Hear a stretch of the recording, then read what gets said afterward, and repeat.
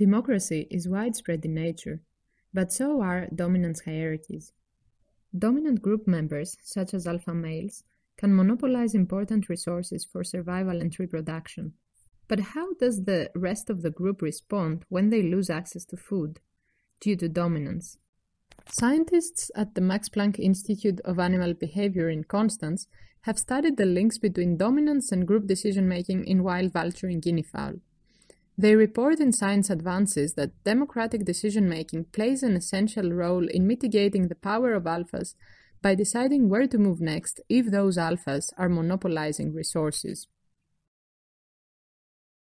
Early morning in the Kenyan savannah, a group of birds arrives at a rich food resource.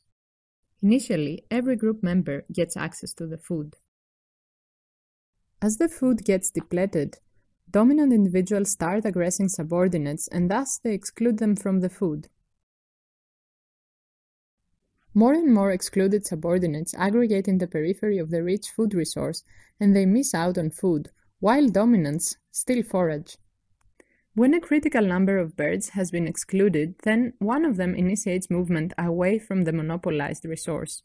All excluded subordinates follow the initiators, and dominants are left alone. Being alone as a ground-dwelling bird makes one very vulnerable to predators. Thus, the dominants abandon the food resource while it's still productive and run to catch up with their group. Democratic decision-making allows subordinate vulturine guineafowl to regain control over collective group actions when dominants have a monopoly over resources.